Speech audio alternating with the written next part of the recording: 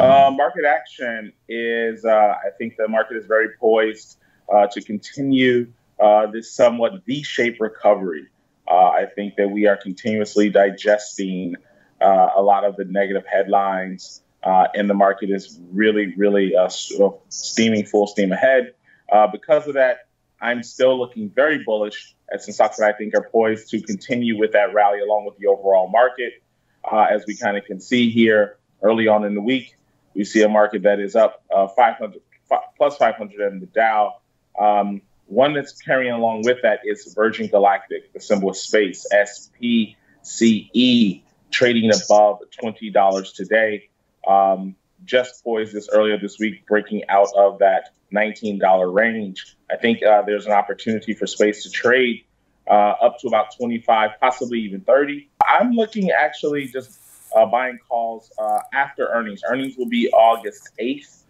So I'm going to be looking late August, August 28th, and I'm going to be buying some at-the-money calls there, holding through earnings. I really believe that right now this is one of those cult stocks that we've heard that are really dominating headlines.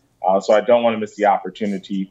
I'm going to be buying some calls there and holding out through earnings, hoping to see that momentum to the upside. Cult stocks are the Teslas of the world, the ones that are just really dominating headlines where I think the rumor carries more momentum than the fact.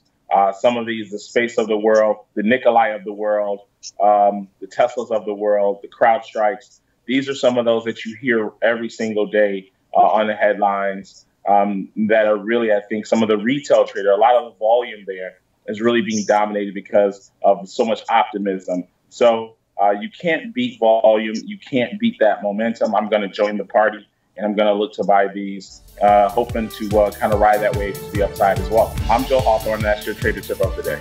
For more Business First AM, check us out on social media. We're on Facebook, YouTube, and Twitter. And go to businessfirstam.com for where to see our show on TV.